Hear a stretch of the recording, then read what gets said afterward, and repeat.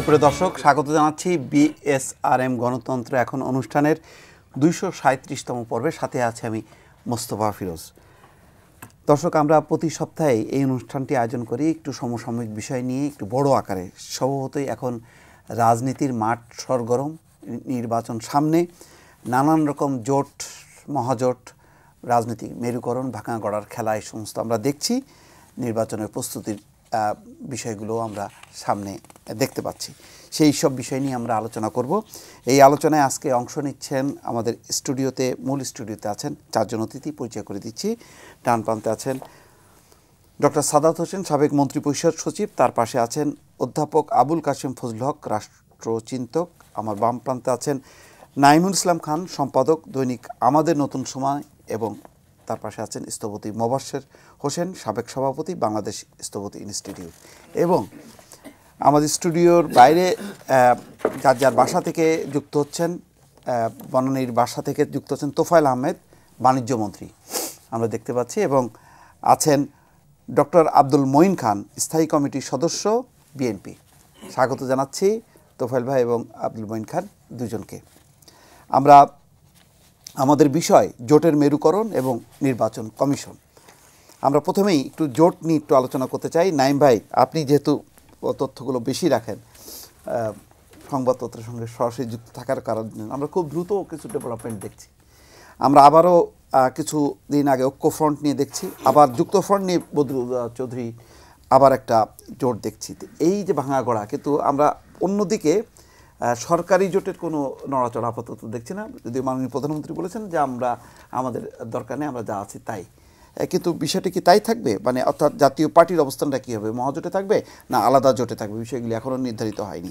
এই দিকে অপরদিকে দেখছি ২০ দলীয় জোটও আছে, ঐক্য ফ্রন্টও আছে, আবার যুক্ত ফ্রন্টও আছে। সেখানে ঠিক কার কী অবস্থান বিরোধী পক্ষে আমরা ঠিক এখনও নিশ্চিত না। এগুলি চলছে, চলমান। আপনি যদি গতি প্রকৃতিটা নিয়ে আলোচনা করেন। প্রথম কথা হচ্ছে যে আমাদের আজকের পত্রিকায় আওয়ামী লীগেরও যে জোটগত একটু সম্প্রসারণের চিন্তা ভাবনা আছে সেই সংক্রান্ত একটা রিপোর্ট আছে। বাট মানে অ্যাডভান্টেজিয়াস পজিশনে তো আওয়ামী লীগ সরকার হিসেবেই আছে, কারণ তারা তো অলরেডি একটা মহাজোট, জোটেরও উপরে মহাজোট। সুতরাং আওয়ামী লীগের সাথে একটা প্রতিদ্বন্দ্বিতা তৈরি করার জন্য বিএনপির ন্যাচারাল একটা জোট তৈরি করা দরকার ছিল।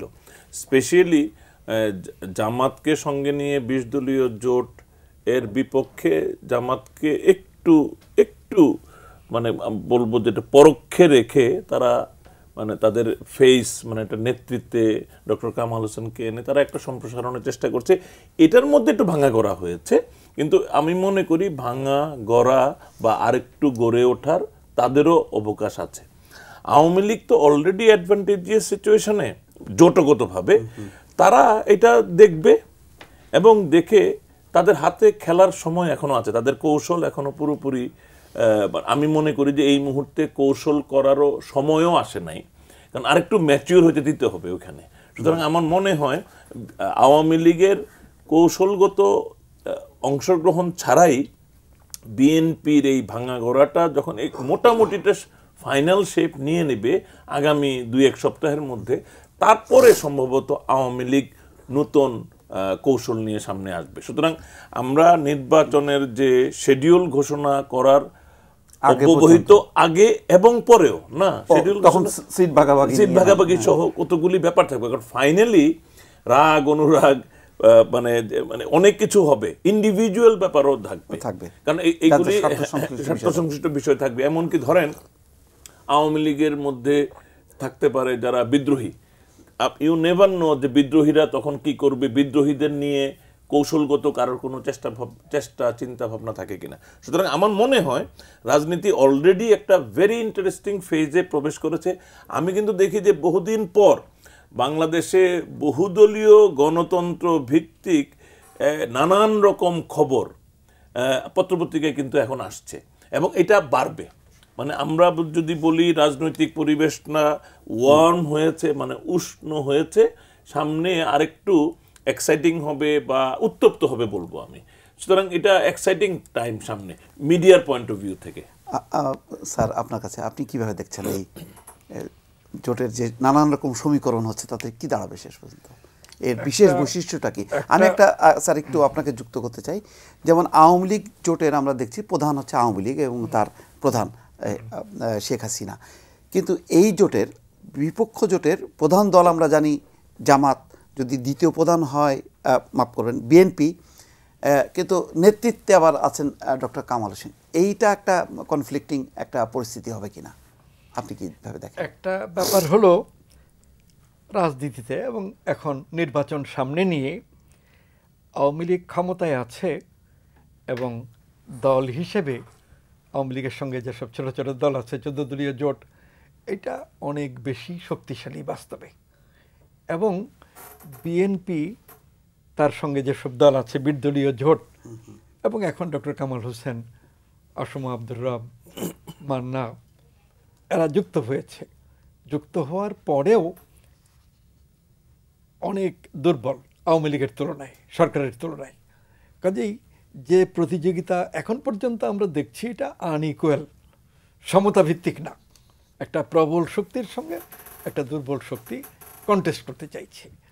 আমরা গত 9 বছর ধরে দেখছি একরকম কথা চালাচালি রাজনীতিতে। এই কথা চালাচালিতে আওয়ামী লীগ সবসময় আক্রমণাত্মক ভূমিকা, ইংরেজিতে যাকে বলে অফেন্সিভ, আর বিএনপিকে দেখা যায় ডিফেন্সিভ। যুদ্ধের নিয়ম অনুযায়ী অনেকেই বলেছেন যে সাধারণত অফেন্সিভে যারা থাকে তাদের জেতার সম্ভাবনা বেশি থাকে, জেতে, আর ডিফেন্সিভে যারা থাকে তারা অনেক সময়ই পরাজিত হয়। তো এখনও আমরা আওয়ামী লীগকে যেভাবে অফেন্সিভ দেখছি গত 9 বছর ধরে, আরও বেশি দিন ধরে হতে পারে, এর সঙ্গে তো বিএনপি কথাবার্তায় কোনোটাতে পারে না। আরেকটা লক্ষণীয় বিষয়, আগে বিএনপি ডিফেন্সিভ অবস্থানে থেকে আওয়ামী লীগ থেকে যেসব অভিযোগ আসতো সেগুলোর জবাব দেওয়ার চেষ্টা করত। এখন তো তারা ওইসব কথার জবাবও প্রায় দেয় না। তো এগুলো হলো বাইরে থেকে খুব স্পষ্ট দেখা যায় প্রবল এবং দুর্বল, এই একটা বাস্তবতা। আর বিএনপির নেতৃত্ব এখন তো যে প্রধান নেতা সেটা নেই, কারাগারে বন্দী, নানাভাবে অভিযুক্ত। এই জায়গায় বিএনপি যারা চালিয়ে নিচ্ছে আমার পরিবেক্ষণ অনুযায়ী 2 জন, মির্জা ফখরুল ইসলাম আলমগীর এবং রিজভী, আরও অনেকে আছেন, এদের চেয়ে বয়সে প্রবীণও আছেন, কিন্তু মূলত এই 2 জন সবচেয়ে অ্যাক্টিভ থেকে দলটা চালিয়ে নিচ্ছেন। তো এরা তো ঠিক মানে ওই রকম ইমেজ সম্পন্ন নেতা নন। এই অবস্থাতেই জোট গঠনে কামাল হোসেন সাহেব সামনে আসছেন। স্যার এখানে এই পর্যন্ত থাকেন। আমি আপনার কাছে জানতে চাই, যেই অভাবটা ঐক্য জোটের একটা বিএনপি সহ একটা বড় অবস্থান আছে, এবং আজকে কূটনীতিকদের সাথে আলোচনায় ডক্টর কামাল হোসেনকে কূটনীতিকরা যখন প্রশ্ন করেছেন তিনি বলেছেন যে জামাত বাদে 20 দলের সবাই আসতে পারে। তো আমরা যদি মনে করি যে একটা মেরুকরণেও যদি আসে, কিন্তু এই জোটের ঠিক বিএনপি বড় দল, কিন্তু নেতৃত্ব দিচ্ছে ডক্টর কামাল হোসেন, সেই জায়গাটা, সেই নেতৃত্বের ওই অভাবটা, অর্থাৎ বিএনপি বড় দল হিসেবে তার নিজের নেতা হিসেবে একটা জোটকে যেভাবে এগিয়ে নিতে পারবে, ডক্টর কামাল হোসেন কি সেই জায়গাটা পূরণ করতে পারবে? দেখেন, এটা আমরা যদি চীনের ইতিহাস দেখি, যখন চীনে মাদক নিয়ে গণ্ডগোল চলছিল তখন মাও সেতুং চিয়াং কাইশেকের সাথে হাত মিলিয়েছিল জাপানিদেরকে সরানোর জন্য। এবং তথ্য আছে যে চিয়াং কাইশেকের লোকজন, দলের লোকজন মা সেতুংয়ের সৈন্যদেরকে বা মা সেতুংয়ের কর্মীদেরকে 5 জন হত্যা করলে জাপানের 2 জনকে হত্যা করত। তারপরেও চিয়াং কাইশেক কিন্তু কমন এনিমিকে সরানোর জন্য বলছে চিয়াং কাইশেকের বিরুদ্ধে কিচ্ছু বলবা না, আগে আমরা কমন এনিমি সরাই, তারপরে আমরা আসল এনিমির বিরুদ্ধে লাগবো। আমি এই ঘটনাটাকে অনেকটা ওই রকম ধরি যে আপনি যদি ব্যাখ্যায় আসেন, আওয়ামী লীগ কি বলে জামাত মানেই সাধারণ মানুষের দৃষ্টিতে এখন পর্যন্ত এটা সরাতে পারে নাই যে জামাত মানে পশ্চাতে একটি ভয়ঙ্কর জামাত রয়ে গেছে। বিএনপি মানেই হচ্ছে পশ্চাতে জামাত দাঁড়িয়ে আছে ছায়ার মতন এবং কঠোরভাবে দাঁড়িয়ে আছে এই জায়গা।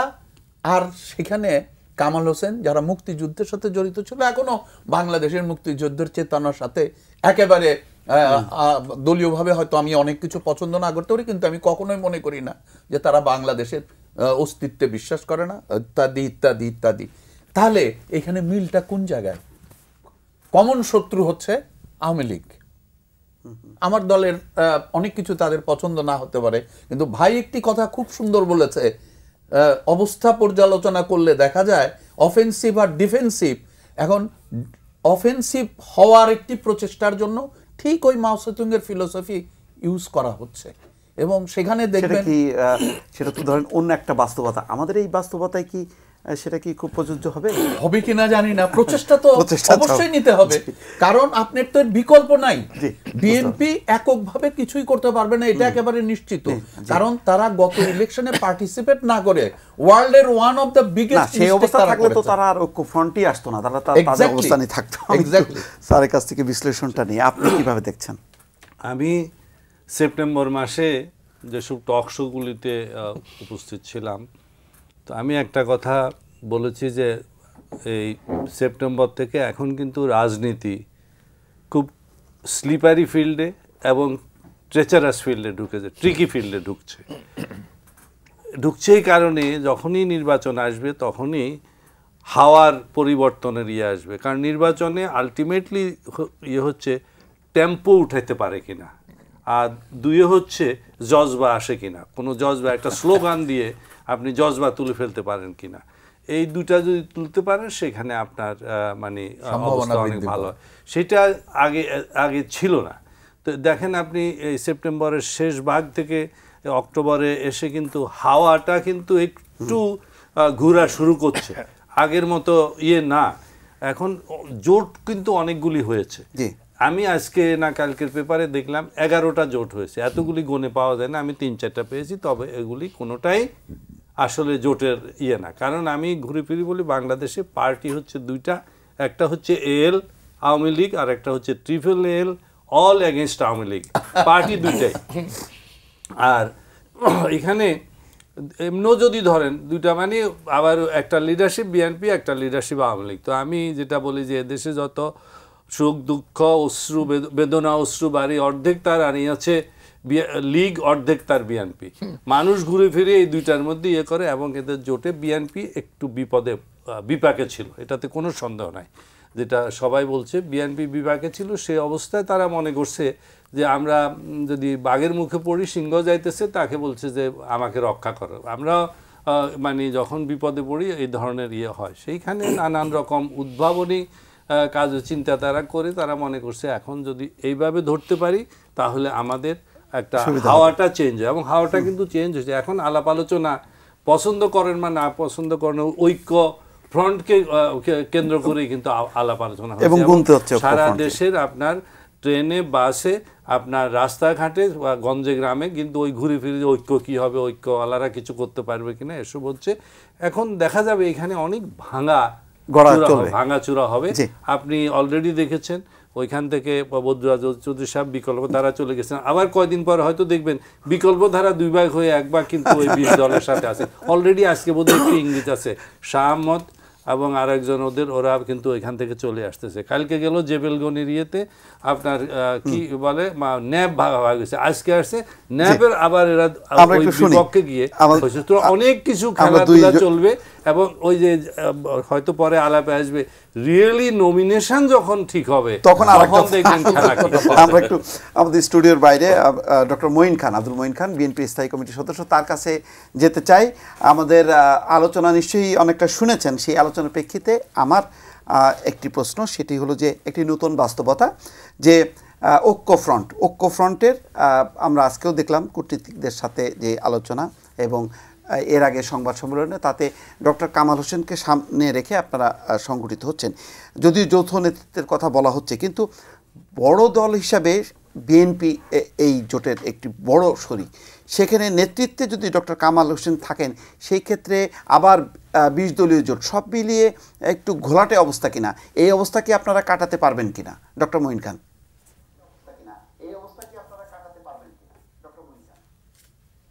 ধন্যবাদ।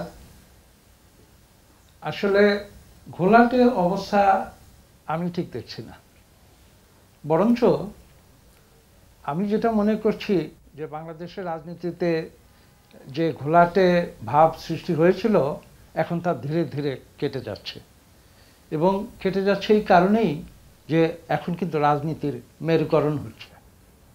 এবং মেরুকরণটা কি? সেটা হচ্ছে গণতন্ত্র এদেশে ফিরে আসবে কিনা, সেটাই হচ্ছে মেরুকরণ। আমরা একটু আগে শুনলাম যারা বক্তব্য দিয়েছেন, প্রথমে শুনেছি যে একটা প্রতিযোগিতার জন্য এই জোট গঠন করা হয়েছে, ঐক্য ফ্রন্ট।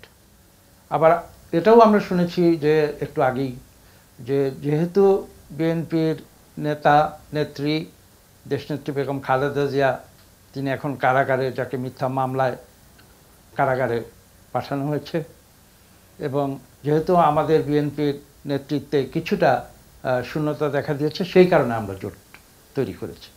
আসলে এই ধারণাগুলো আমার মনে হয় না বাংলাদেশের সাধারণ তৃণমূলের মানুষ সেভাবে দেখছে। জোটটা হয়েছে কিন্তু সম্পূর্ণ অন্য কারণে। এই জোটের মূল উদ্দেশ্য হচ্ছে একটি, আজকে বাংলাদেশ থেকে গণতন্ত্র বিচ্যুত হয়েছে এবং সেই গণতন্ত্রকে ফিরিয়ে আনতে হবে। এবং এই আদর্শে যারা বিশ্বাস করে তারাই কিন্তু সবাই একত্রিত হয়েছে। এখানে কামাল হোসেন এসেছেন, এখানে মান্না সাহেব এসছেন, এখানে রব সাহেব এসছেন, এবং বীর চৌধুরী সাহেবদের যে প্রেস কনফারেন্স আমরা শুনেছি সেখানে কিন্তু আমরা স্পষ্ট কথা শুনেছি তারা ঐক্যে ছিলেন, তারা ঐক্যে আছেন এবং ভবিষ্যতেও তারা ঐক্যে থাকবেন। কাজেই এই রাজনীতির যে আদর্শ, সেই আদর্শগত যদি ঐক্য হয়, আমি বিশ্বাস করি এখানে রাজনীতি ঘোলাটে হবার কোনো কারণ নেই। জি, ধন্যবাদ। তোফায়েল ভাইয়ের কাছে একটু যেতে চাই। জি, তোফায়েল ভাই শুনতে পাচ্ছেন নিশ্চয়ই। আমাদের বক্তব্য যে হঠাৎ করেই ঐক্যফ্রন্ট আপনাদের সামনে আসার পর আমরা স্বাভাবিক দেখছি এখন যত না বিএনপির সমালোচনা, অনেক বেশি ডক্টর কামাল হোসেনকে সামনে রেখে একটি সমালোচনা। তো আওয়ামী লীগ বা ক্ষমতাসীন জোট কি এখন ঐক্যফ্রন্টকে তার প্রধান প্রতিদ্বন্দ্বী হিসেবে সামনে মনে করছে কিনা? ধন্যবাদ মোস্তফা ফিরোজ আমাকে সুযোগ দেওয়ার জন্য। যারা স্টুডিওতে আছে তাদের সকলের প্রতি আমার প্রীতি, শুভেচ্ছা এবং ভালোবাসা, শ্রদ্ধা। আমির খসরু মাহমুদ তিনি তার বক্তব্য রেখেছেন, তার প্রতিও আমার সম্মান। মঈন খান, আসলে নির্বাচন সামনে, একটা অবাধ, নিরপেক্ষ, অংশগ্রহণমূলক নির্বাচন হতে চলেছে। সেই নির্বাচনকে সামনে রেখে আজকে একটা ঐক্য জোট হয়েছে। কখনো এই জোটটাকে বলা হয় জাতীয় ঐক্য জোট। এটা তো আর জাতীয় ঐক্য জোট হতে পারে না। জাতীয় ঐক্য জোট হতে হলে সকল দলের মধ্যে ঐক্য গড়ে তুলতে হয়। যেমন ভারতে পাকিস্তানের সাথে কার্গিল যুদ্ধের পরে সমস্ত রাজ্য এক হয়ে গিয়েছিল, এটাকে বলা যায় একটা জোট। যেমন আমাদের আছে মহাজোট, একটা বৃহত্তর জোট বলা যায়, বাট এটা জাতীয় ঐক্য জোট নয়। দ্বিতীয়ত কথা হলো যে তারা জোট করেছে, ভালো কথা। একটা নির্বাচনের প্রস্তুতি নেবে বলেই আমার ধারণা। কারণ এখানে আমার প্রিয় মোবাশ্বের, স্থপতি মোবাশ্বের বলেছেন যে 2014 সালের নির্বাচন না করে পৃথিবীর ইতিহাসে সবচেয়ে বড় ভুল করেছে বিএনপি। তিনি সেই কথা বলেছেন এবং সঠিকভাবে বলেছেন। তো আমার নিজের ধারণা জন্মেছে যে সেই ভুল থেকে শিক্ষা নিয়ে এবার এই জোট, বিশেষ করে বিএনপি নির্বাচনে অংশগ্রহণ করবে। কারণ বিএনপি যদি নির্বাচনে অংশগ্রহণ না করে তাহলে 1970-এ জাতির জনক বঙ্গবন্ধুকে বলা হয়েছিল এলএফের লিগ্যাল ফ্রেমওয়ার্ক অর্ডারের আওতায় নির্বাচন যেন না করে। তখন তিনি বলেছিলেন, immediately after the election I will tear this LFO into pieces, আমি টুকরো করে ছিঁড়ে ফেলবো। তিনি নির্বাচন করেছেন, বিজয়ী হয়েছেন। সেদিন যারা স্লোগান দিয়েছিল ভোটের বাক্সে লাথি মারো, বাংলাদেশ স্বাধীন করো, তারা আজকে রাজনীতি থেকে হারিয়ে গেছে। সুতরাং বিএনপির সামনে একটা অগ্নি পরীক্ষা। আমার নিজের বিশ্বাস যে 2014 সালের 5 জানুয়ারি নির্বাচন না করে আজকে তারা নিজেরও উপলব্ধি করেছে যে এটা তাদের সঠিক হয় নাই। সুতরাং এই জোট তারা করছে, কতগুলি দাবি দিয়েছে। তবে তাদের একটা দাবি বোধহয় দিতে তারা ভুল করেছে বা আমি বিনয়ের সাথে বলি এই দাবিটি উল্লেখ করলে ভালো হতো, কারণ 7 দফা একটা দাবি, তারপর 11টা লক্ষ্য। 7 দফার মধ্যে আরেকটা দাবি দিলে ভালো হতো যে ক্ষমতাসীন দলকে এই জোটের কাছে ক্ষমতা হস্তান্তর করা। এটা দিলে আমার মনে হয় একটা ভালো আরেকটা পয়েন্ট হতো। তাছাড়া তো সবই দিয়েছে, কারণ পৃথিবীর দেশে দেশে ক্ষমতাসীন দলের অধীনে নির্বাচন হয়। আমরা কিন্তু মাগুরার মতো উপনির্বাচন করি নাই। যদি করতাম তাহলে ব্যারিস্টার মওদুদ আহমদ এবং জমিরুদ্দিন সরকার সাহেব তারা বগুড়ার থেকে নির্বাচিত পারতেন না আওয়ামী লীগ ক্ষমতাসীন দলের অধীনে। আমরা যদি তাই চাইতাম তাহলে হবিগঞ্জে 1200 ভোটের ব্যবধান আমরা হারতাম না, আমাদের আওতায় নির্বাচন হয়েছিল। আমরা তাই চাইতাম তাহলে গাইবান্ধা বা কুড়িগ্রাম আওয়ামী লীগের প্রার্থী হেরে যেত না। সুতরাং আমরা একটা বিশেষ সময়ে জানতাম যে বিএনপির অধীনে নির্বাচন অবাধ নিরপেক্ষ হবে না, সেজন্য আমরা তত্ত্বাবধায়ক সরকার আন্দোলন করে সংগ্রাম করে অভ্যুত্থান করে আমরা সেদিন দাবি আদায় করেছিলাম। আজকে সেই পরিস্থিতি নাই। আজকে পৃথিবীর দেশে দেশে ক্ষমতাসীন দলের অধীনে নির্বাচন হয় এবং নির্বাচন কমিশন ঘোষিত তারিখ অনুসারে নির্বাচন করে। সুতরাং আমার ধারণা এই জোটকে আমি স্বাগত জানাই, কিন্তু জোটে যারা আছেন আমি বিএনপিকে অনুরোধ করব তাদের একটু সতর্কতা অবলম্বন করার জন্য। কারণ ডক্টর কামাল হোসেন আমাদের বঙ্গবন্ধুর মন্ত্রিসভার আইনমন্ত্রী ছিলেন, পররাষ্ট্রমন্ত্রী ছিলেন, তারপরে জ্বালানি খনিজ সম্পদ মন্ত্রী ছিলেন, তারপরে আমরা তাকে রাষ্ট্রপতির পদে প্রার্থী করেছিলাম। আবার বঙ্গবন্ধুর ছেড়ে দেওয়া আসেনি, তিনি কিন্তু সরাসরি কোনো নির্বাচনে, আমি কোনো ব্যক্তিগতভাবে আক্রমণ করতে চাই না, তার প্রতি কোনো নাই, শ্রদ্ধা নাই, কিন্তু তিনি বঙ্গবন্ধুর ছেড়ে দেওয়া আসনে বিনা প্রতিদ্বন্দ্বিতায় নির্বাচিত হয়েছেন। কারণ তিনি এখন বিনা প্রতিদ্বন্দ্বিতার উপরে খুব বেশি কথা বলেন, কিন্তু তিনি কোনোদিনই কিন্তু সরাসরি ভোটে নির্বাচিত হন নাই। যেমন 86 তার মনোনয়ন দিয়েছিলাম, হেরে গেছে, 91তে মনোনয়ন দিয়েছিলাম, হেরে গেছে, হেরে যাওয়ার পরে তিনি গণফোরাম করেছেন।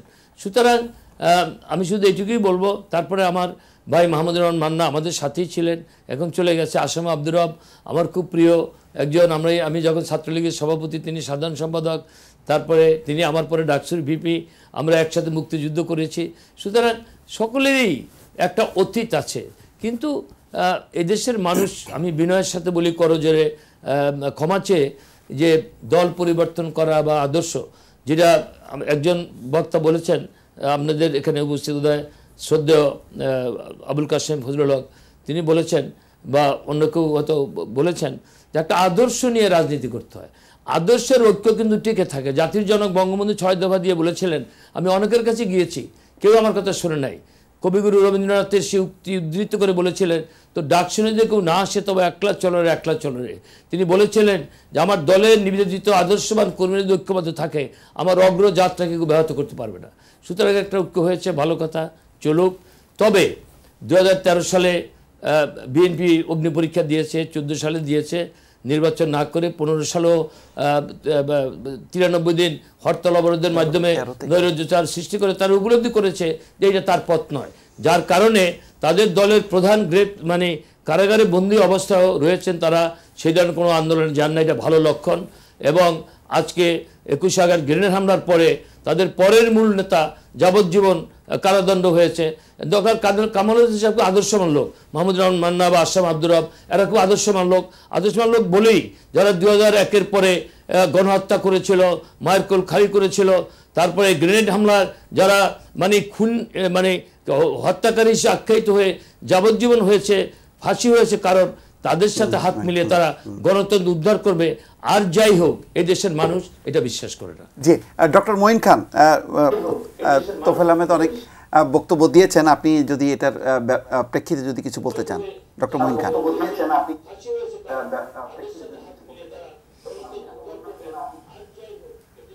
না, আমি তার কথার, মাননীয় মন্ত্রীর কথার প্রেক্ষিতে কিছু বলতে চাই না। তিনি অনেক কথাই বলেছেন, যেমন সর্বশেষ যেটি বলেছেন যে মানুষ হত্যার ব্যাপার, রক্ষী বাহিনী কত মানুষ হত্যা করেছিল সেটার হিসাব আমি এখানে দিতে চাই না, বাংলাদেশের মানুষ জানে। এখানে আওয়ামী লীগের সরকারের কোনো দুর্নাম করা, সেই উদ্দেশ্য নিয়ে আমি এখানে আসিনি। আমি যেই উদ্দেশ্য নিয়ে এখানে এসেছি সেটা আমি স্পষ্ট করে বলি। আমি বিশ্বাস করি আজকে বাংলাদেশে রাজনীতিতে একটি অচল অবস্থার সৃষ্টি হয়েছে এবং আমাদের সেই অচল অবস্থা থেকে বের হয়ে আসতে হবে। সেটা শুধু একটি দলের স্বার্থে নয়, বিএনপির স্বার্থে নয়, আওয়ামী লীগের স্বার্থে নয়, দেশের স্বার্থে। এবং আমরা যদি এই অচল অবস্থা থেকে বের হয়ে আসতে না পারি, তাহলে কিন্তু রাজনীতিকদের প্রতি বাংলাদেশের মানুষের আস্থা কখনো বাড়বে না, বরং আজকে যেমন অনেক কমেছে, আগামীতে আমার ভয় হয় রাজনীতিকদের উপরে সাধারণ মানুষের আস্থা আরও কমে যাবে। আমি স্পষ্ট করে কিন্তু ডক্টর কামাল হোসেন সম্পর্কে বলেছেন যে একটু সতর্ক থাকতে বিএনপিকে, আমরা সেই ব্যাপারে আপনার বক্তব্য কি? প্রাঙ্গণে যে আমি শেষ করে আমি এক মিনিট শেষ করে দিচ্ছি, যে বাংলাদেশের রাজনীতিতে যে ডেমোক্রেটিক কালচার বলতে যা বোঝায়, আমরা তো দেখেছি 1991 সালের চিত্র। আমি একজন নগণ্য সংসদ সদস্য ছিলাম, আমি দেখেছি জনাব তোফায়েল আহমেদ সাহেবের সঙ্গে আমরা একসঙ্গে সমাজের বিভিন্ন স্তরে আমরা একসঙ্গে চলাফেরা করেছি, কাজ করেছি। কখনো কিন্তু আমাদের এই ধরনের হিংসাত্মক মনোভাব দুটি দলের মধ্যে ছিল না। কাজেই আজকে যে জিনিসটি আমাদের বুঝতে হবে যে আওয়ামী লীগ ঠিক আছে, তাদের রাজনীতির কৌশল রয়েছে, তারা সরকারে আছে, তারা সরকারি প্রশাসন যন্ত্র ব্যবহার করছে, তারা সরকারের পুলিশ বাহিনী ব্যবহার করছে, তারা সরকারের আরও যত শক্তি আছে সেগুলো তারা ব্যবহার করছে, সেগুলো করে তারা হয়তো আবার ক্ষমতায় আসতে পারবে, আমি সেটা না করছি না। কিন্তু আমার প্রশ্ন হচ্ছে সেই জায়গাতেই যে তারা ক্ষমতায় আসতে পারবে, কিন্তু বাংলাদেশের রাজনীতির আজকে যে ক্রাইসিস, এই ক্রাইসিস কিন্তু তারা ক্ষমতায় এসে সমাধান করতে পারবে না। জি, আপনাদের কাছে আমাদের প্যানেলের প্রশ্ন, নাইম ভাই, তোফায়েল ভাই বা জি, আমি ডক্টর মঈন খান এবং তোফায়েল ভাই দুজনকে দুইটা প্রশ্ন করি।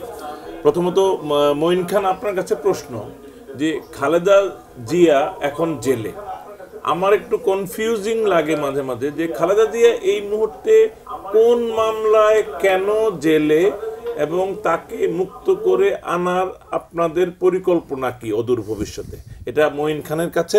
আর তোফায়েল ভাই, আপনার কাছে প্রশ্ন, আপনার আলোচনা থেকেই যে আওয়ামী লীগের একটি জোট, মহাজোট, বিপরীতে ঐক্য ফ্রন্টের একটা জোট গঠিত হয়েছে, তারা হয়তো সামনে আরেকটু সম্প্রসারিত হবে, কিন্তু আপনার বর্ণনা মতেই এর নেতৃত্বে, অন্ততপক্ষে যেটাকে আমরা বলি দৃশ্যমান নেতৃত্বে, কিন্তু প্রাক্তন আওয়ামী লীগেররাই এবং মুক্তিযুদ্ধেরই অংশ তারা। আপনিও যেভাবে বললেন আদর্শ ভিত্তিক রাজনীতিও করেন, আপনার কি মনে হয় এতে আওয়ামী লীগের মরাল কোনো অস্বস্তি তৈরি হয় কিনা প্রতিদ্বন্দ্বিতায়?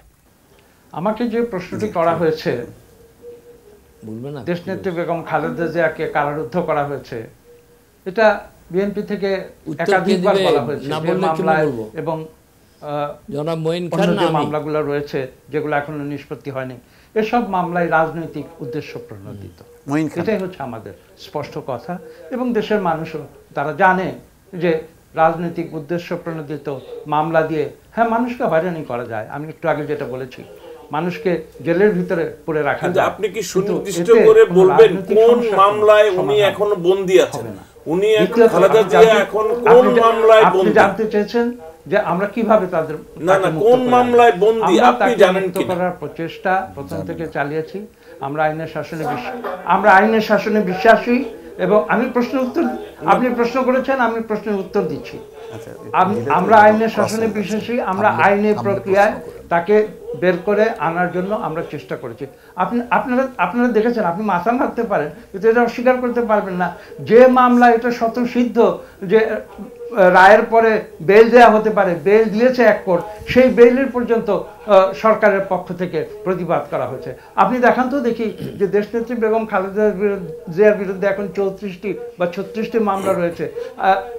আওয়ামী লীগের যিনি প্রধান, তিনিও তো একসময় বিরোধী দলে ছিলেন, তার বিরুদ্ধে কয়টি মামলা বিএনপি দিয়েছিল? আমি এই প্রশ্নটি করতে চাই। আমি আপনার কাছে যে কারণে আমি মাথা নাড়ছিলাম যে আমার প্রশ্নের জবাবটা হয়নি, আমি জানতে চাচ্ছি এই মুহূর্তে খালেদা জিয়া কোন মামলার কারণে জেলে আছেন, আটকে আছেন, কোন মামলাটার কারণে আপনি জানেন কিনা সেটা? মিথ্যা, আমি জবাব দিয়ে দিচ্ছি যে মিথ্যা মামলার কারণে। না, মিথ্যা মামলা তো একটা পলিটিক্যাল স্টেটমেন্ট। কোন মামলা আপনি কি জানেন? খালেদা জিয়া কোন মামলায় এখন জেলে আছেন? আপনি কি জানেন আসলে পলিটিক্যাল কাজে স্টেট পলিটিক্যাল না নো নো নো আপনি আপনি তো জানেন না আমি আপনাকে চ্যালেঞ্জ করছি আপনি জানেন না আপনার নেত্রী যে মামলায় আছে আপনি জানেন না সেখানে বেল দেওয়া হচ্ছে না আপনি বলেন কোন মামলাটাতে কাজে মামলা রাজনৈতিক রাজনীতিকে হবে না না আপনি মামলাটা বলতে পারছেন না কোন মামলায় উনি জেলে আপনি না জানলে বলেন যে আমি জানি না ভাই আমি কেন বলতে যাব মামলা জানতে চাইলে আপনি উকিলের কাছে যান আপনি কোর্টে যান আপনি very sorry sir very sorry আচ্ছা তোফাল ভাইয়ের কাছে প্রশ্ন ছিল জি এটা আমার বলার কোনো প্রয়োজন নেই আপনি জানেন না আপনি যদি না জানেন আপনি যদি জেনেও না জানার ভান করেন যে কোন মামলা আপনি বলছেন না কেন আপনি মামলাটার নাম বলেন না রে ভাই এই মামলার কারণে উনি এখন জেলে আমি কেন বলতে যাব আপনি বলেন আপনি জানেন আপনাকে অ্যারেস্ট করবে আপনি যে জানেন সেটা আরেকজনকে জিজ্ঞেস করছেন কেন ঠিক আছে তোফাল ভাইয়ের কাছে প্রশ্ন ছিল আপনার জি তোফাল ভাই আপনার কাছেও প্রশ্ন ছিল ওই প্রশ্নের উত্তর আপনি দিতে পারেন জি তোফাল ভাই আপনি উত্তর দিতে পারেন নাইম ভাই জানতে যাচ্ছিল আপনার কাছে আমি জনাব নুরুল ইসলাম খানকে ধন্যবাদ জানাই তিনি সুন্দর প্রশ্ন উত্থাপন করেছেন আমি খুব আনন্দিত সত্যিকার অর্থে কি এই যে বিএনপি যে কামাল হোসেনের নেতৃত্বে জোট গঠন করেছে সেজন্য আমি খুব আনন্দিত এই কারণে যে এবং আমার দুঃখও লাগে যে বিএনপির মতো একটা বড় রাজনৈতিক দল আজকে নেতাহীন তাদের দলের কোনো নেতা নাই বলে যেটা মঈন খান সাহেব বলেছেন একটা ইতিমের টাকা আত্মসাতের কারণে বিএনপির চেয়ারপারসন এখন কারাগারে এটা আদালত তাকে সাজা দিয়েছে আদালতে এটা নিষ্পত্তি হবে এই ব্যাপারে আমাদের বা আপনাদের কারোর কিছু বলার নাই আর তারপর আবার যাকে যিনি দেশে থাকেন না আগে একটা মামলা যিনি কারাদণ্ডে দণ্ডিত এখন আবার মামলায় তিনি যাবজ্জীবনের সাজাপ্রাপ্ত তিনি তাদের ভারপ্রাপ্ত চেয়ারম্যান সুতরাং একটা গভীর সংকটে থাকার কারণে আমাদের এই আপন লোকজন যারা ছিলেন এক সময় সেই আপন লোকজন ডক্টর কামাল হোসেন আপন জনাব আশরাফ আব্দুর রব আপন জনাব মাহমুদুর রহমান মান্না আজকে আমার ভালো লাগে আমাদের লোকগুলি আজকে বিএনপিকে উদ্ধার করতে তারা এগিয়ে যাচ্ছে এটা খুব ভালো লাগে আর নঈমুল ইসলাম খান যে প্রশ্ন করেছেন বিচলিত না আমরা খুব আনন্দিত যে একটা জোট নির্বাচনে অংশগ্রহণ করবে কারণ আমার দৃঢ় বিশ্বাস এবার নির্বাচনে অংশগ্রহণ করা ছাড়া এই বিএনপি মেইন যে দল তাদের কোনো গত্যন্তর নেই এই তো সেদিন আপনার টেলিভিশন দেখেছেন আমার প্রিয় আসাম আব্দুর রব যিনি আর আমি একসাথে পার্টির ছাত্রলীগের প্রেসিডেন্ট সেক্রেটারি ছিলাম সেই কঠিন দিনে তিনি নিজেই বলেছেন জামাত যেখানে আছে সেখানে আমরা নাই আপনারা যদি ফুটেজ বাইর করেন দেখবেন তার কণ্ঠস্বর কিন্তু আজকে তিনি সেখানে গিয়েছেন যাই হোক সুতরাং আমরা বিচলিত না নঈমুল ইসলাম খান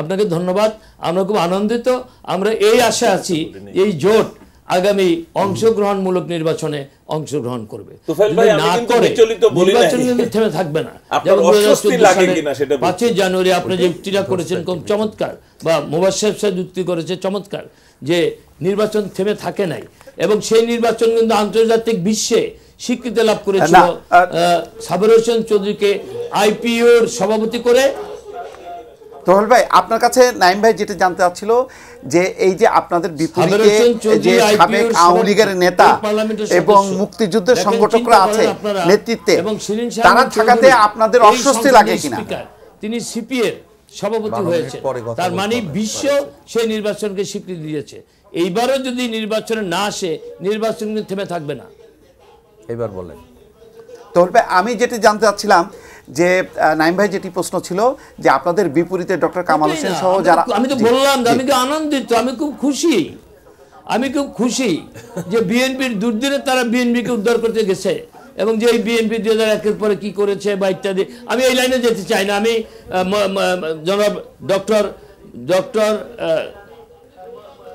মঈন খান এটা বিব্রত বা এটা নিয়ে বিচলিত হওয়ার কিছু নয় আপনি লক্ষ্য করেন আমরা তো বিচলিত না আমরা আগামী নির্বাচনের জন্য ব্যাপকভাবে প্রস্তুতি গ্রহণ করে চলেছি কিন্তু নির্বাচনটা সুষ্ঠু নির্বাচনের জন্য আপনি বললেন যে আর একটা দফা যুক্ত করা দরকার ছিল কিন্তু যেই দফাগুলো ডক্টর মঈন খান যে কথাটা বলেছে যে একদিন ছিল যে আমরা আমাদের সাথে সামাজিক যে সম্পর্ক বা আগের দিনে মঈন খান সেই দিনটা হারিয়ে গেছে কারণ জামাত ইসলাম একটা মানে আমরা যাই হোক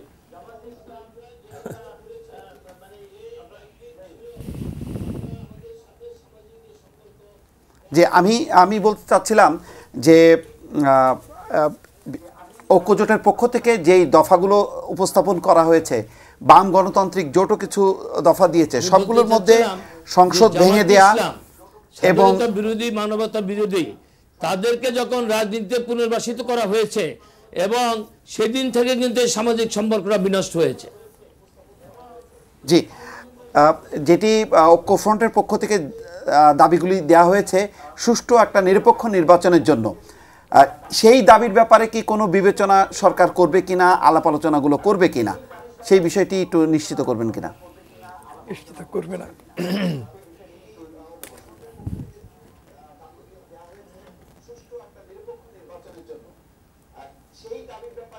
কারা কথা বলছে?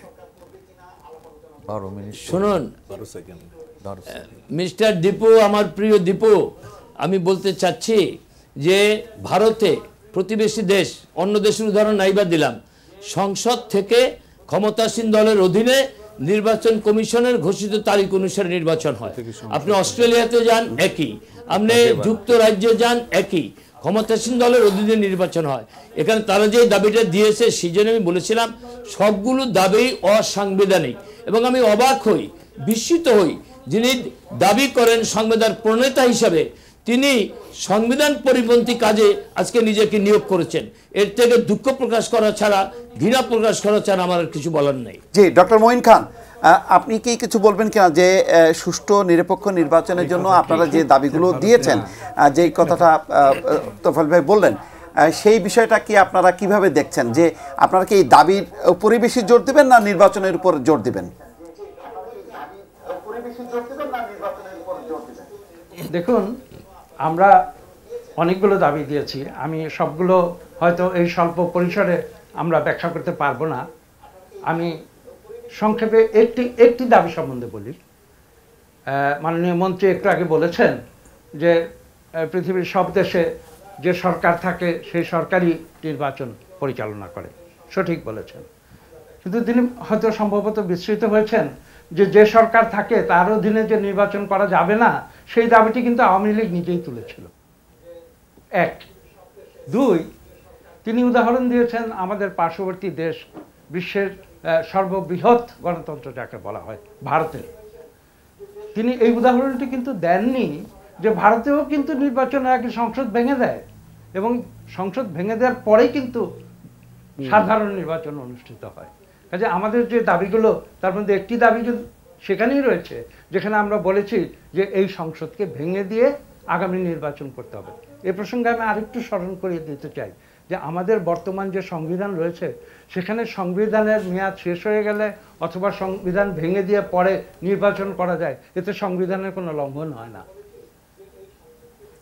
জি, তোফায়েল ভাই কি এটার প্রেক্ষিতে যদি কিছু বলেন?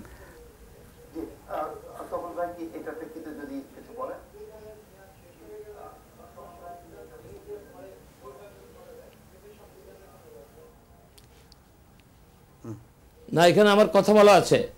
দীপু, আমি একটু কথা বলতে চাচ্ছি। জি জি বলেন। বলবো? জি। দীপু, জনাব ডক্টর মঈন খান জি কথাটা বলেছেন, আমার তো একটা ধারণা ওনার সম্বন্ধে, তিনি উচ্চ শিক্ষিত, তিনি ভালো লেখাপড়া জানেন, তিনি সংবিধান সম্বন্ধে আইডিয়া আছেন। আপনি দয়া করে জেনে নিন, ভারতের সংবিধান বিলুপ্ত হয় সেদিন যেদিন নূতন পার্লামেন্ট বসে, তার আগ পর্যন্ত পার্লামেন্ট থাকে। আজ পর্যন্ত ভারতের স্বাধীনতার পরে 4টা পার্লামেন্ট নির্বাচন আগে বিলুপ্ত হয়েছিল, কারণ তখন সেটা ইন্টারিয়াম ইলেকশন হয়েছিল, মধ্যবর্তী নির্বাচন হয়েছিল। অটল বিহারী বাজপেয়ীর সময় একবার, তারপরে শ্রীমতী ইন্দিরা গান্ধীর সময় আরেকবার। মানে মেয়াদ শেষ হওয়ার আগে যখন সংবিধান বিলুপ্ত হয়েছে তখন পার্লামেন্ট থাকে নাই। তা নইলে যতগুলি পার্লামেন্ট ইলেকশন হয়েছে পার্লামেন্ট সেদিন গঠিত হবে যেদিন, তার পরের দিনই পার্লামেন্ট এই বর্তমান পার্লামেন্ট বিলুপ্ত হবে। দয়া করে আপনি এটা জেনে নেবেন। এবং আমি সঠিকভাবে বলেছি, আমি যে চ্যালেঞ্জের কথা বলা তো ঠিক না, আমি আপনাকে বিনয়ের সাথে বলবো আপনি জেনে নেন। ওনারা ক্ষমতাও থাকেন, অন্তর্বর্তীকালীন সরকার হিসেবে দায়িত্ব পালন করেন এবং পার্লামেন্টও থাকে। পার্লামেন্ট সেদিন বিলুপ্ত হয়, যেমন আমাদের পার্লামেন্টের মেয়াদ আপনাকে তো যুক্ত হতে 28 পারে জানুয়ারি 19 সাল পর্যন্ত মানে এই পর্বে ওনাদেরকে রেখে তারপর নির্বাচন হয়ে যাওয়ার পরে যদি আমরা আগেই শপথ নেই তাহলে তার আগেই এই বর্তমান সংসদ বিলুপ্ত হবে, নতুন সংসদ যাত্রা শুরু করবে। যেমন আমরা 29 জানুয়ারি পার্লামেন্ট আমাদের অধিবেশন বসেছিল, সেদিন থেকে আমাদের মেয়াদ 28 জানুয়ারি 19 সাল পর্যন্ত। জি ডক্টর মঈন খান 12 সেকেন্ড পরে কইবেন। আমি অজ্ঞান মানুষ, আমার জ্ঞান বুদ্ধি এত নেই, কিন্তু মাননীয় মন্ত্রী কিন্তু নিজেই স্বীকার করেছেন যে ভারতেও পার্লামেন্ট ভেঙে দিয়ে নির্বাচন হয়েছে। কাজে আমি ভুল কোথায় বলেছি এটা আমি বুঝতে পারছি না। দ্বিতীয়ত, আমরা যে পার্লামেন্টারি মডেলটি ফলো করি সেটা হচ্ছে ওয়েস্টমিনস্টার মডেল ইংল্যান্ডের, এবং যেটা বললাম যে আমি অজ্ঞান মানুষ, এত কিছু জানি না, কিন্তু আমার যতটুকু জানা আছে বিলাতে যেদিন সাধারণ নির্বাচন ঘোষণা করা হয় সেদিন অটোমেটিক্যালি বিলাতের পার্লামেন্ট ভেঙে যায়। আমি মনে করি এটুকু বলাই যথেষ্ট। ডক্টর মঈন খান, আমি এখানে একটু কথা বলতে চাই যে আপনি বললেন ঠিকই যে আমরা ওয়েস্টমিনস্টার টাইপ ফলো করি, কিন্তু আমরা তো প্রকৃতপক্ষে সত্যি সত্যি পুরোটা ফলো করি না। আমাদের government more like prime ministerial form of government. এটা ব্রিটেনের ওয়েস্টমিনস্টার টাইপ নয় আসলে। আপনারা যখন 91 সালে সরকার গঠন করেন এবং সেই পার্লামেন্টে যখন আমরা প্রাইম মিনিস্টারিয়াল ফর্মে ফিরলাম, আমরা কিন্তু পুরোপুরি ওয়েস্টমিনস্টার টাইপে ফিরি নাই। না, মূল আদলটা ওয়েস্টমিনিস্টার আদল, মূল আদলটা ওয়েস্টমিনিস্টার, স্ট্রাকচারটা ওয়েস্টমিনিস্টার। বিনীতভাবে বলছি যে 1991 সালে যখন বাংলাদেশের সংবিধান সংশোধন করা হয়েছিল, এখানে আমি যদি ভুল না করে থাকি বা আমি যদি বিস্মৃত না হয়ে থাকি, সেই সংবিধানটি কিন্তু বিএনপি, আওয়ামী লীগ এবং সংসদের ভিতরে যারা ছিল সর্বসম্মতি। আমি এক মিনিট কথা বলতে চাই, একটা মিনিট। জি বলুন।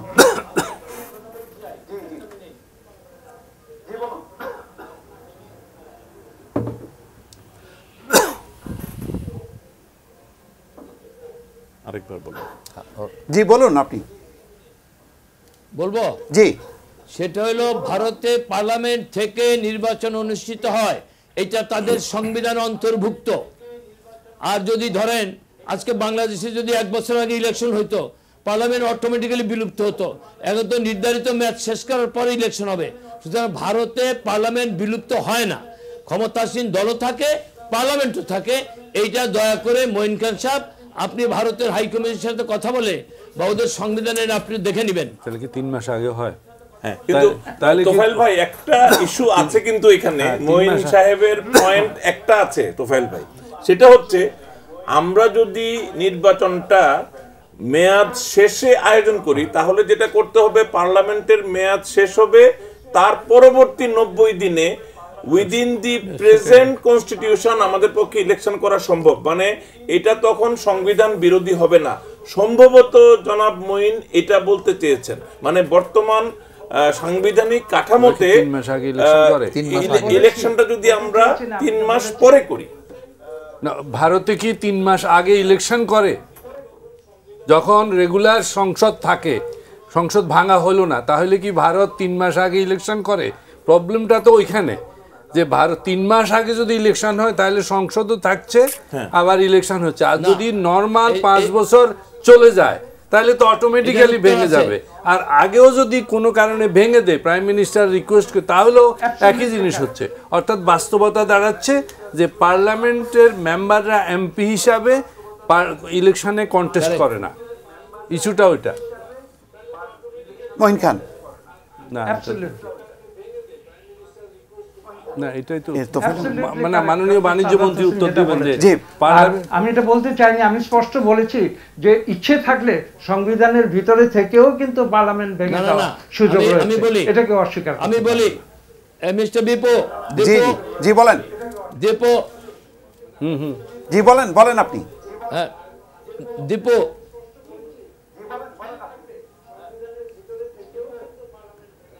নাম নিয়ে বলো তোফায়েল ভাই, বলো। এই যে দীপো, জি সেটা হলো জনাব সাদাত সাবেক মন্ত্রী পরিষদ সচিব যে কথা বলেছে। ভারতে আমি বলি আমাদের সংবিধানের প্রভিশন কি, মানে আমাদের ম্যাচ শেষ হওয়ার 90 দিন আগে যে কোনো দিন আমাদের নির্বাচন হবে। যেমন আমাদের ম্যাচ সংসদ বসেছিল 29শে জানুয়ারি 2014, আমাদের ম্যাচ শেষ হবে 28শে জানুয়ারি 2019। এই 28শে জানুয়ারির আগের 90 দিনের মধ্যে যে কোনো দিন নির্বাচন হবে এবং এতে পার্লামেন্ট থাকবে, কিন্তু মেম্বাররা পার্লামেন্টের সদস্য হিসেবেই থাকবে, কোনো কার্যকারিতা নাই। কারণ আমাদের লাস্ট অধিবেশন হবে এই 21 তারিখ, এইটি আমাদের শেষ অধিবেশন, হতো 1 সপ্তাহ চলবে, রবিবারে বসে বৃহস্পতি শেষে, এইটাই শেষ। কিন্তু মেম্বাররা থাকবে, ভারতও থাকে। যেটা জনাব শাহজাদ যেটা বলেছেন, যদি মধ্যবর্তী ইলেকশন হয় ম্যাচ শেষ হওয়ার আগে, তাহলে পার্লামেন্টটা বিলুপ্ত হয়, মেম্বার তখন থাকে না। কিন্তু ভারতে মেম্বারশিপ থেকেই তারা নির্বাচন করে, এইটাই ভারতের সংবিধানের বিধান। এইটি আমি বললাম এবং সেইটি আমরা অনুসরণ করি। জি, আর কেউ যদি যুক্ত না থাকেন আমরা ব্রেক নিতে পারি। জি, এর প্রেক্ষিতে স্যার কিছু বলবেন আপনি? এই অনেক আলোচনা তো হলো। না, আমি কি তোফাইল ভাইকে আরেকবার প্রশ্ন করব? তোফাইল ভাই, আচ্ছা করেন।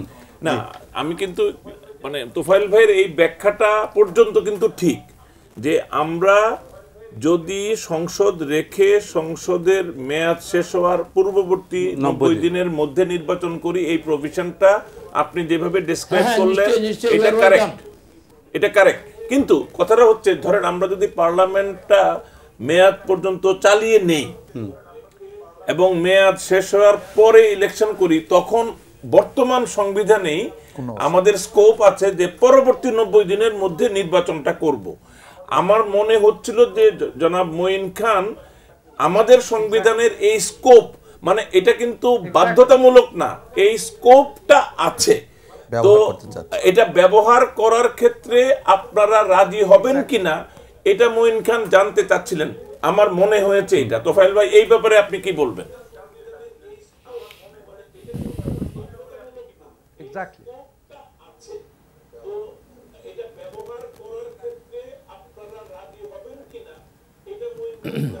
90 দিন আগে ইলেকশন হয় না। না না জনাব খান, এটা বাস্তবসম্মত না। আপনাকে সম্মান জানিয়ে বলি, কারণ মেয়াদ শেষ হয়ে গেলে গভর্নমেন্ট থাকে না, তখন দেশ সরকার শূন্য, তখন একটা অদৃশ্য শক্তির ক্ষমতায় নিতে হবে। কারণ সংবিধান অনুসারে আমার মেয়াদ 5 বছরের বেশি একদিনও না। যখনই আমি 29শে জানুয়ারির মধ্যে আমি রেজিস্টার করতে না পারবো, 28শে জানুয়ারির মধ্যে, এই সরকারও যাবে, পার্লামেন্টও যাবে। সেটা তো কোনোদিন বাস্তবসম্মত না মিস্টার নজরুল ইসলাম খান, এটা তো সম্ভব না। নির্বাচন হবে এই 29শে মানে 28শে জানুয়ারির আগে 90 দিনের মধ্যে যে কোনো দিন। নির্বাচন কমিশন আজকে বলেছে যে ফার্স্ট উইক অফ নভেম্বর তারা শিডিউল ডিক্লেয়ার করবে। এই হলো রিয়েল তথ্য, এটা হলো বাস্তবতা।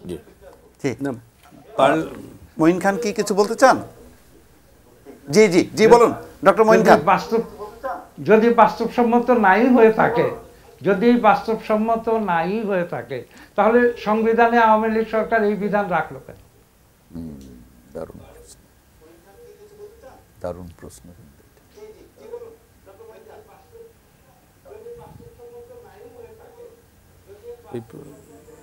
এটার বোধ উত্তর পাওয়া যাবে না, দুই পক্ষ দুই রকম বলবে। তোফাল ভাই কি উত্তর দেবেন? এই উত্তরে তো কোনো মীমাংসার দিকে যেতে হবে, ওইটা উত্তর, এটা দুই পক্ষ বসে সমাধান করতে হবে। দীপু, জি এক্স্যাক্টলি।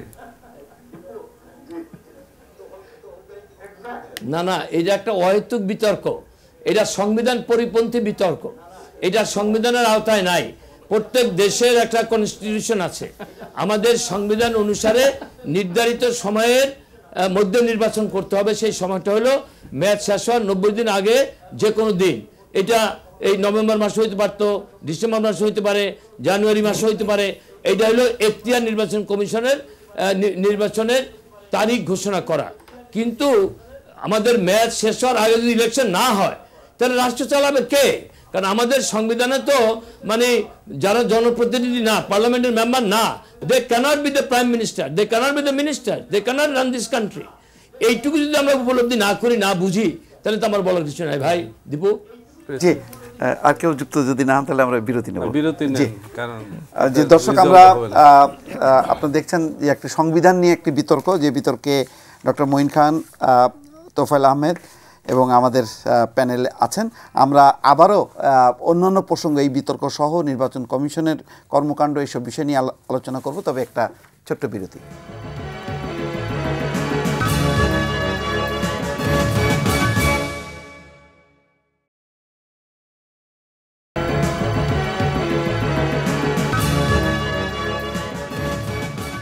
সুপ্রিয় দর্শক, আবারও স্বাগত গণতন্ত্র এখন অনুষ্ঠানে। বিরতির পর আমরা আবারও স্বাগত জানাচ্ছি।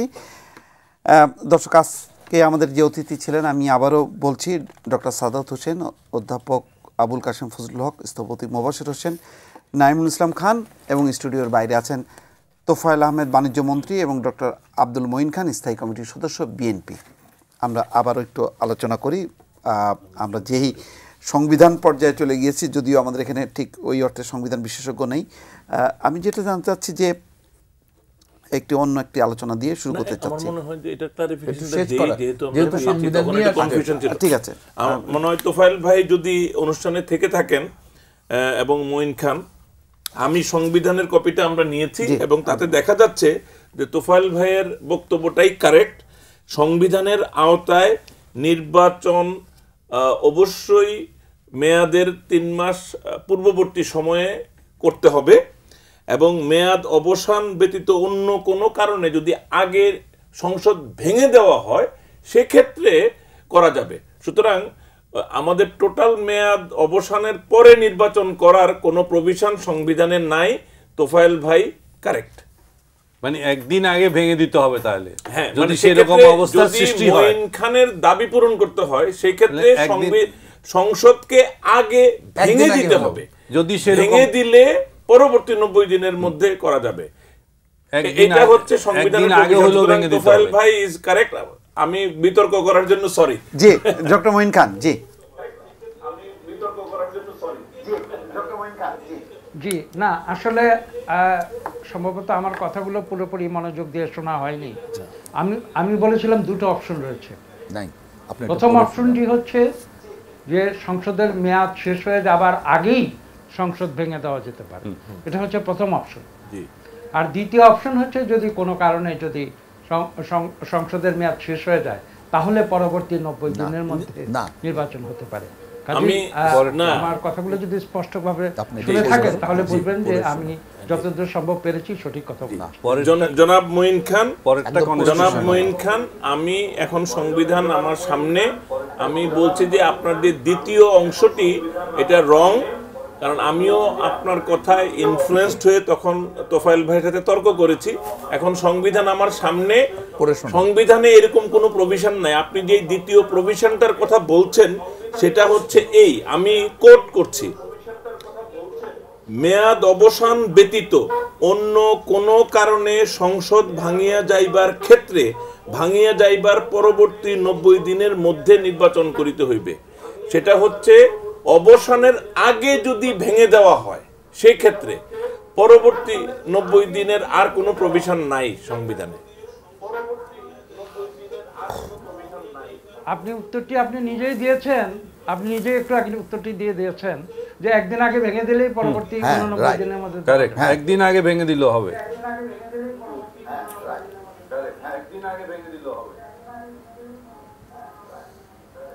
জি তোফায়েল ভাই কি কিছু বলবেন এই বিষয়ে? একদিন আমার কাছে কিন্তু টেকনিক্যালি সম্ভব মনে হয় না যে একদিন আগে ভেঙে দেওয়া, কারণ আমি জনাব মঈন খান আপনাকে বলি, আর লজিক্যালি জিনিসটা হচ্ছে না, আমি সঠিকভাবে বলেছি।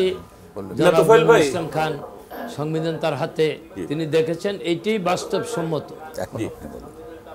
জি, আমি জনাব মঈন খান, আপনি যেটা বলছেন এটা সম্ভব না। এই জন্য সম্ভব না যে যদি সংসদ একদিন আগে ভাঙার কথা বলেন সেটা সম্ভব না, তো কারণ একদিনের বহু আগে ইলেকশন করে ফেলতে হবে অ্যাকর্ডিং টু দি কনস্টিটিউশন। না না 100%, কারণ অবশ্যই আমার যখন সংবিধান অনুযায়ী 90 দিনের মধ্যে তো নির্বাচনের শিডিউল ঘোষণা করে ফেলতে হবে।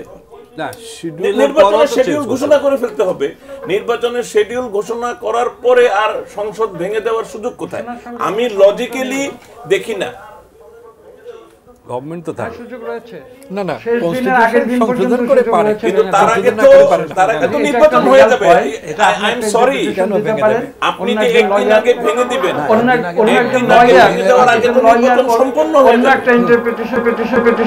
যতদিন পর্যন্ত সংসদ ভ্যালিড আছে তার আগে যে কোনো মুহূর্তে এটা ভেঙে দেওয়া যেত। অবশ্যই ভেঙে দিতে পারে, কিন্তু ভেঙে দেবে কেন?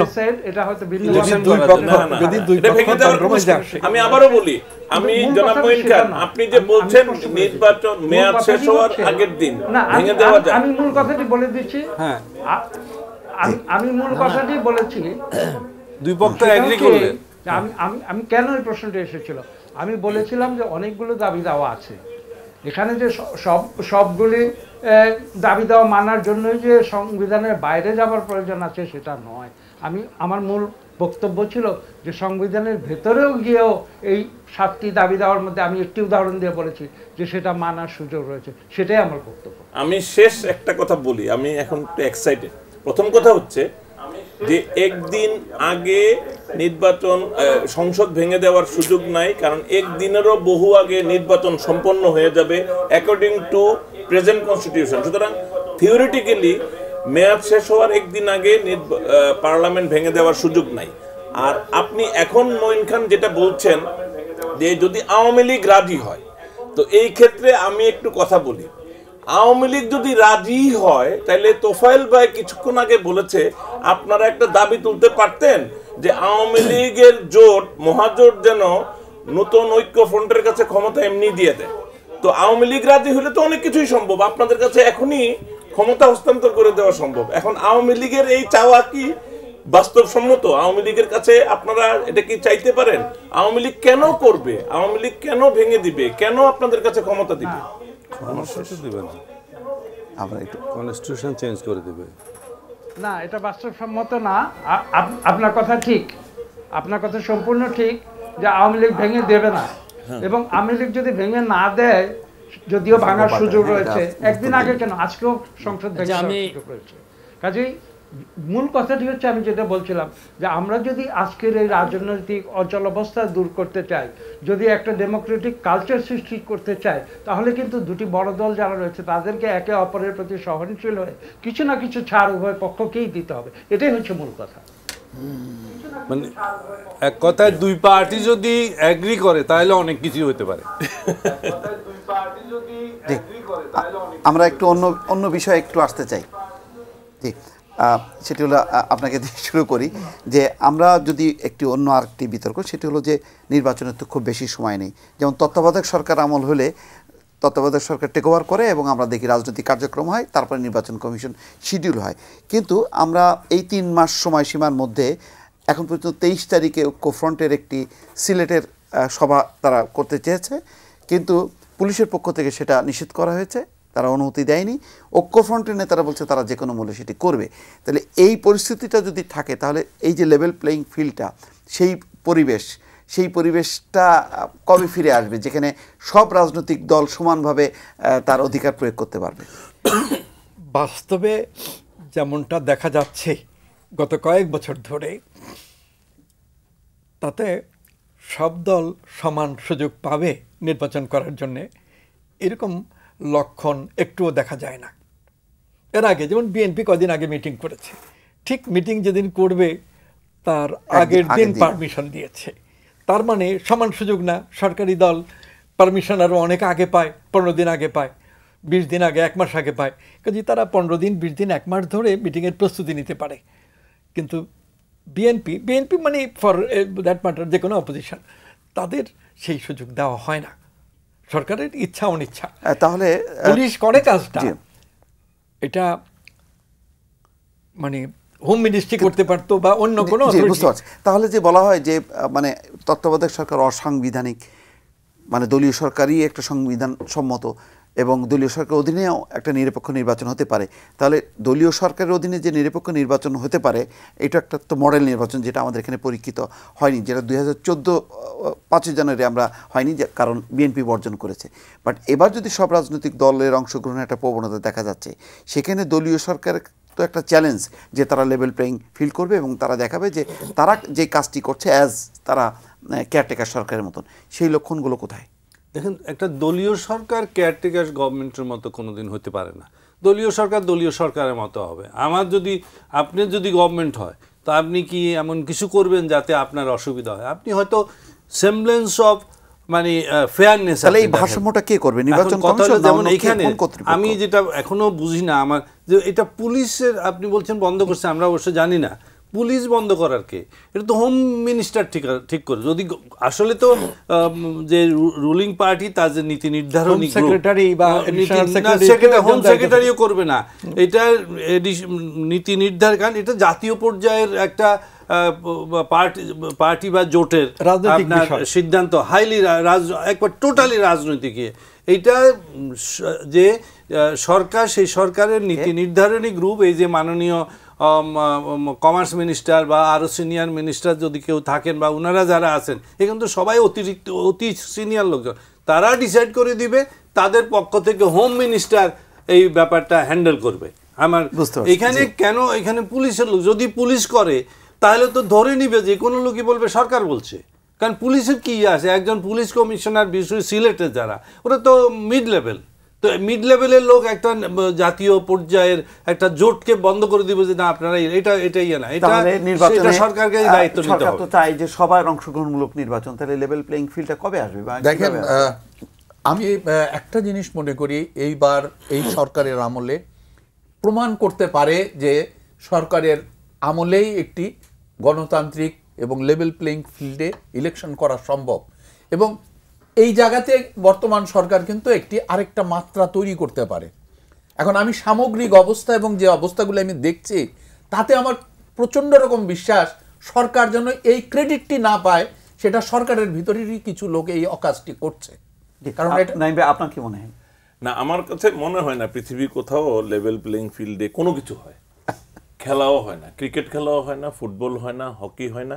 কারণ আমাদের ছেলে মেয়েরা যখন যদি কাশ্মীরে গিয়ে খেলে, সে সমুদ্র পৃষ্ঠ থেকে এমন উচ্চতায় খেলতে হবে, সেখানে তার দম নেওয়া ডিফিকাল্ট হবে, কিন্তু আমাদের খেলতে হয়।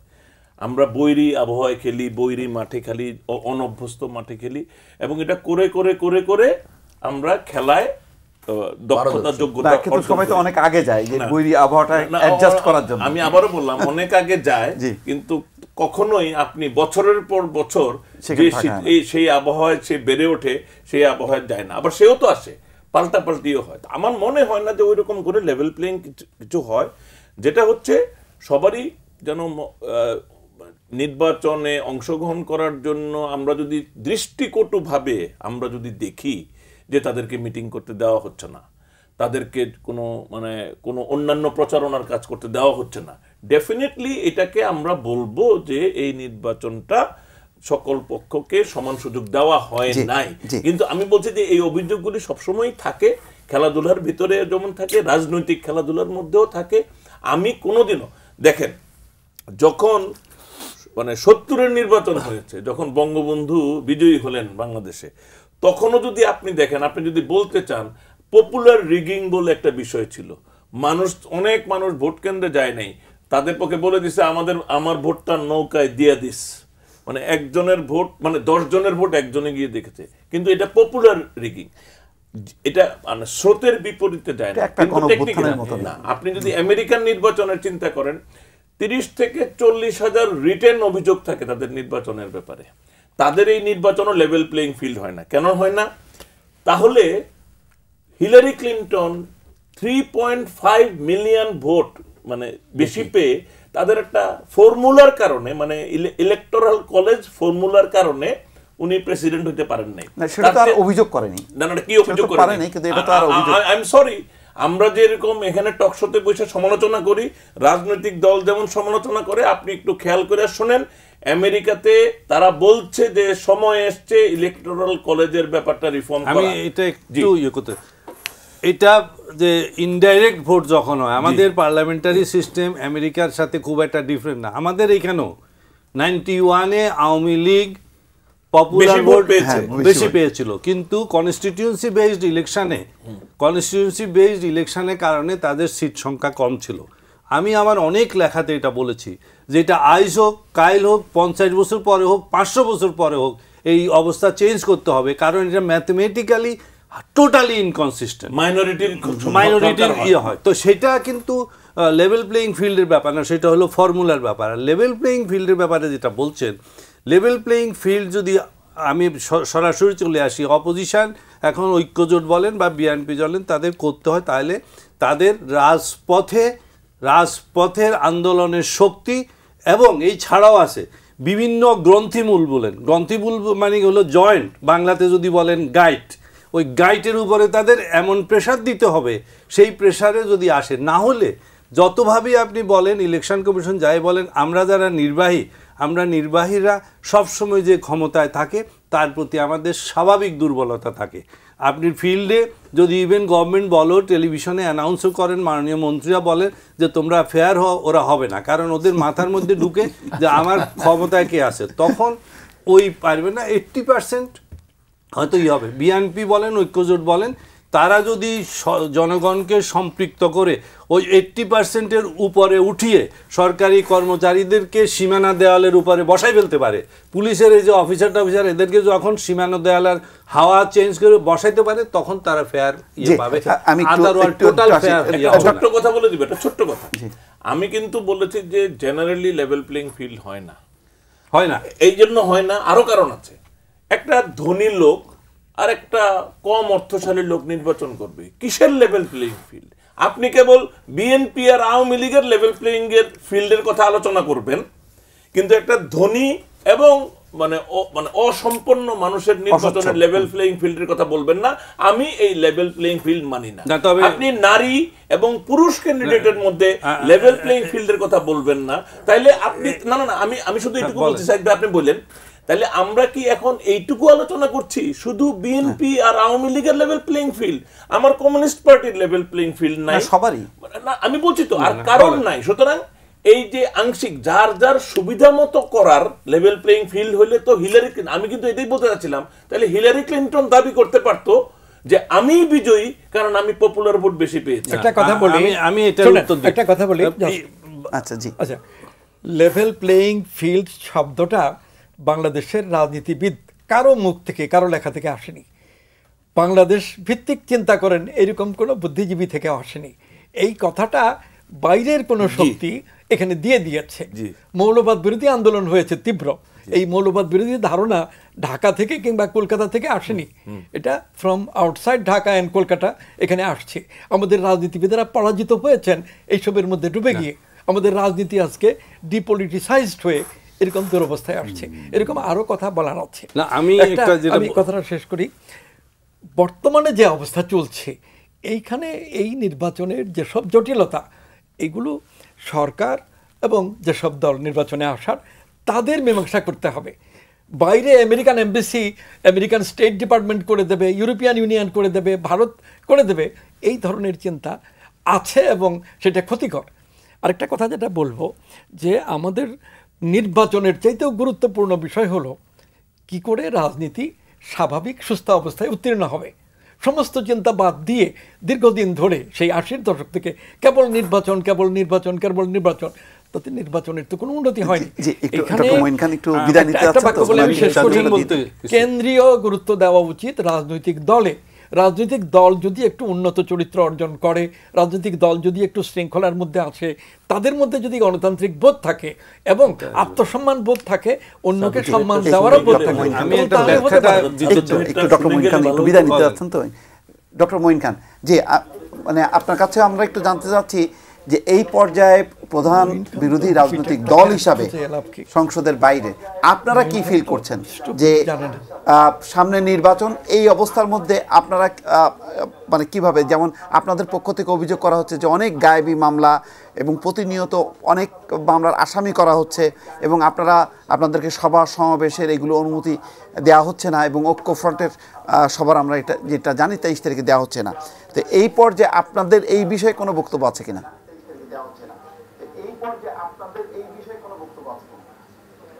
এই বিষয়ে বক্তব্য আমরা প্রায় প্রতিদিন দিচ্ছি। গত 10 বছর ধরে বিরোধী দলের উপরে যে চরম নির্যাতন চলেছে তার সর্বশেষ উদাহরণ আমরা দেখেছি বিগত 4-5 সপ্তাহে, 1 সেপ্টেম্বর থেকে। ঠিক এই অল্প সময়ের ভিতরে আপনারা জানেন প্রায় 4000 মামলা দেওয়া হয়েছে, রাজনৈতিক মামলা বিরোধী দলের নেতাকর্মীদের বিরুদ্ধে। এবং আপনি শব্দটি ব্যবহার করেছেন গায়েবী মামলা, এটা শুধু আমাদের কথা নয়, এদেশের স্বনামধন্য যে মিডিয়া পত্র পত্রিকাগুলো রয়েছে সেখানে এই বিষয়গুলো স্পষ্টভাবে চোখে আঙ্গুল দিয়ে দেখিয়ে দেওয়া হয়েছে যে কী কারণে এগুলোকে গায়েবী মামলা বলা হচ্ছে। কিন্তু আমি কিন্তু সেই বিতর্কে আজকে যেতে চাই না। আমি যেই কথাটা আজকে আমি মনে করি বাংলাদেশের এই রাজনীতিকে একটি গ্রহণযোগ্য পর্যায়ে নিয়ে আসা, এবং দ্বিতীয় যে কথাটি আমি ইতিমধ্যে বলেছি যে বাংলাদেশে যারা রাজনীতি করেন তাদের প্রতি জনগণের যে আস্থা সেটা ফিরিয়ে আনা, আমি মনে করি কনসেপচুয়ালি এগুলি হচ্ছে আমাদের মূল সমস্যা। এবং এই সমস্যাগুলি যদি আমরা দূর করতে পারি তাহলে ফিল্ড লেভেলে ছোটোখাটো যে সমস্যাগুলো রয়েছে আমি বিশ্বাস করি যে গুডউইলের ভিত্তিতে সেগুলোর অনেক সমাধান অটোমেটিক্যালি চলে আসবে। এখানে আমি সেই কারণে কিন্তু জোর দিয়ে একটি কথা বলেছিলাম যে ডেমোক্রেটিক কালচার, আমাদের দেশের যে ডেমোক্রেটিক কালচারটি অতীতে ছিল এবং যার অনেক উদাহরণ আমরা অতীতে দেখেছি, ব্রিটিশ আমলে পর্যন্ত আমরা দেখেছি, তার পরবর্তীতে দেখেছি, আজকে দুঃখের সঙ্গে বলতে হয় যে সেই ডেমোক্রেটিক কালচারটি মনে হয় আজকে যেন আমরা সম্পূর্ণ ভুলে গিয়েছি। সমস্যাগুলো আছে, পৃথিবীতে যতদিন মানুষ থাকবে সমস্যা থাকবে। তোফায়েল ভাই, তার সঙ্গে যে কথাটি জোর দিয়ে বলতে হবে, রাজনৈতিক সমস্যার কথা বলছি, এই সমস্যাগুলো দূর করার জন্য প্রধান যে রাজনৈতিক দলগুলো তাদেরকে কিন্তু মিলেমিশে আলোচনার মাধ্যমেই এই সমস্যাগুলো, সেই সদিচ্ছা যদি থাকে তাহলে লেভেল প্লেইং ফিল্ডে কোনো সমস্যা হবে না। এবং আজকে নির্বাচনের যে রিগিং বলুন বা অন্য যে কোনো সমস্যাগুলো বলুন সেগুলোও আমি বিশ্বাস করি আগামীতে কোনো সমস্যা হবে না। জি, তোফায়েল ভাইয়ের কাছে জানতে চাচ্ছি যেই অভিযোগগুলো আছে বিরোধী দলের সেগুলো মীমাংসা করার আলাপ আলোচনার মধ্য দিয়ে, সমঝোতার মধ্য দিয়ে এবং নিজেদের মধ্যে একটা ঐক্য প্রতিষ্ঠা করা, সেই রকম কোনো সুযোগ আছে কিনা বা সেরকম কোনো চিন্তা আপনাদের আছে কিনা?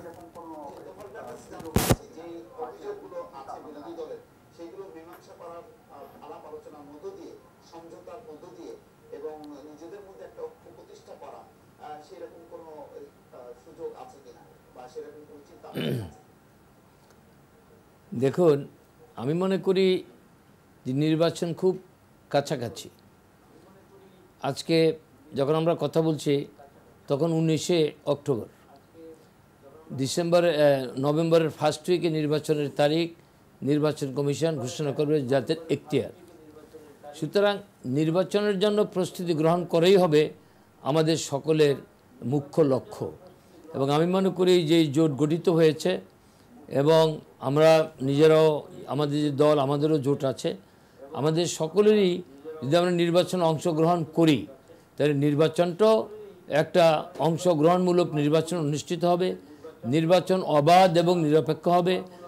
যখন রাজনৈতিক দলগুলো নির্বাচনের প্রস্তুতি নেয় তখন পরিস্থিতিটা ভিন্ন হয়, কিন্তু রাজনৈতিক দলগুলোর যদি লক্ষ্য হয় যে নির্বাচন বাদ দিয়ে দাবি আদায়ের নামে বিভিন্ন অসাংবিধানিক কার্যকলাপ যদি কেউ করতে চায় তাহলে সেখানেই হলো সমস্যা। আর লেভেল ফিল্ড সম্পর্কে আপনার এখানে যারা আলোচকবৃন্দ রয়েছেন তারা সকলেই বলেছেন। এখানে সাবেক স্বরাষ্ট্রমন্ত্রী, পরবর্তীকালে মন্ত্রিপরিষদের সচিব জনাব সাদাত হোসেন আছেন। 2001 সালের অভিজ্ঞতা তার আছে যে কীরকম লেভেল প্লেইং ফিল্ড ছিল, এটা উনি খুব ভালো করে জানেন। তারপর অন্যান্য যারা আছেন, নজরুল ইসলাম খান একজন প্রখ্যাত সাংবাদিক, তিনি এই দেশের সব খবর জানেন। সুতরাং লেভেল প্লেইং ফিল্ডেই হবে। মোটামুটি কথা হলো নির্বাচনে অংশগ্রহণ করা।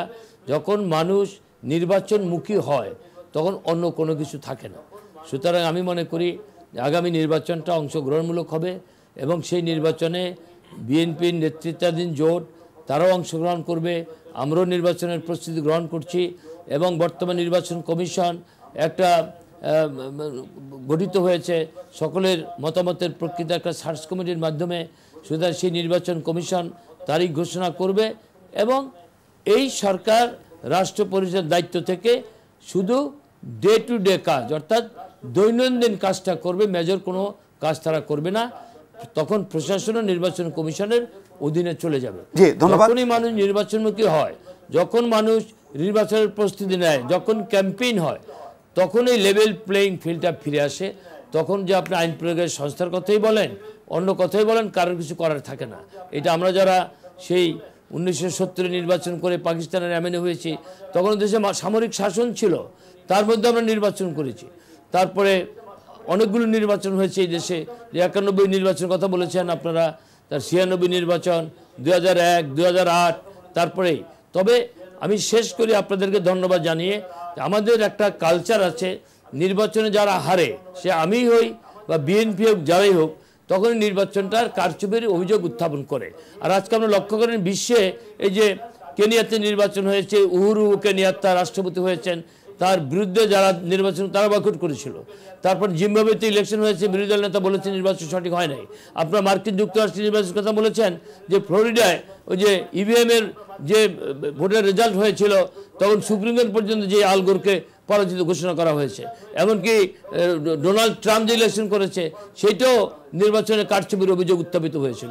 সুতরাং এটা একটা কালচার। আমি মনে করি সকলেই আসুন আমরা নির্বাচনে অংশগ্রহণ করি, নির্বাচনে অংশগ্রহণমূলক নির্বাচন হোক, তবে কারোর জন্য কিন্তু নির্বাচন থেকে থাকবে না। নির্বাচন কমিশন ঘোষিত তারিখ অনুসারে এই সরকারের অধীনেই আগামী দিনে একটা অংশগ্রহণমূলক নির্বাচন অনুষ্ঠিত হবে। জি, ধন্যবাদ। থেকে আপনাদের সকলকে আন্তরিক ধন্যবাদ। জি, ধন্যবাদ তোফায়েল ভাই এবং আব্দুল মঈন খান, দুজনকে ধন্যবাদ জানাচ্ছি। আপনাদের কাছ থেকে বিদায় নিচ্ছি। আমরা একদম শেষ প্রান্তে চলে এসেছি। দর্শক, আমরা শেষ প্রান্তে আমি একটা লাইন আমি একটু জানতে চাইবো, যে একটি গুরুত্বপূর্ণ ভূমিকা হচ্ছে নির্বাচন কমিশনের। সেই কমিশন যে নির্বাচনের যে প্রস্তুতি, যেটা তোফায়েল ভাই বললেন যে বেশি সময়ও নাই, সে তাদের প্রস্তুতিটা বা তাদের অবস্থানটা কি দেখছেন?